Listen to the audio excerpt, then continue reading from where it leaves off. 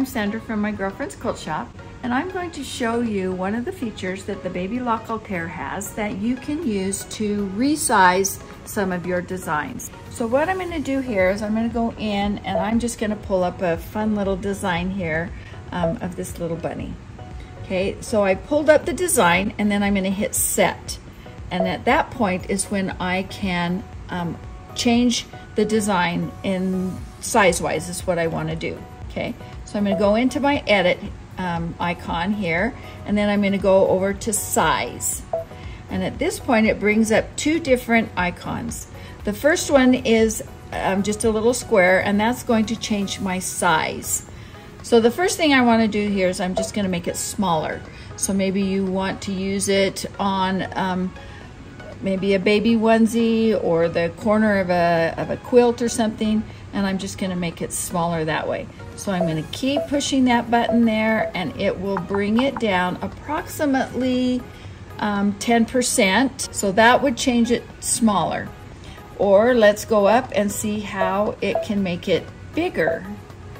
And at this point, it will stop me as far when I can't do it anymore. And we're there. So this makes it at about a little over 6 and a little over 5.5. So it makes it about 20% larger than the original size of the design, or it will make it 10% smaller than the original design. At that point, it does not change your stitches in any way. It just stays the number of stitches in that particular icon. Now, say we want to change it larger or even smaller than that, and we can do that. So now we're going to push the little icon that has the little zigzag stitch in it, right there. It's going to take us back to our original size, which is fine. And at this point is where we can change it. So let's make it smaller and see how much smaller we can go on this.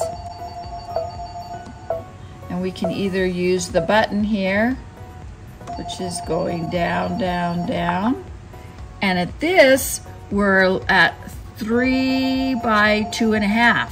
So it did bring it down quite a bit, which is approximately about 60%. And it will also change your stitches so that you're not having all of these little stitches all in one little area that can cause some issues with the stitch out. Let's see how big we can make it.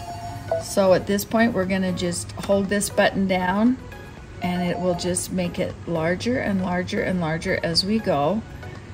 And at this one, it can make it up to about 200% larger than the original design. So let's keep going, and we're there. So at this point, you can see we've got one that's about 10.25 by 9, almost 9.5 inches, which is a really good sized bunny that maybe you'd want to put on the back of a Levi jacket. But again, at this point, it does change the density so that you're not going to have spots or areas inside the design that don't have any stitches. So with that, it's a great feature to have on your machine. It's already built in. You don't have to have an added software to do this, and it will be able to stitch out whatever you want. If you have any questions, please reach out to my girlfriends and we'd be happy to help you. Thank you so much.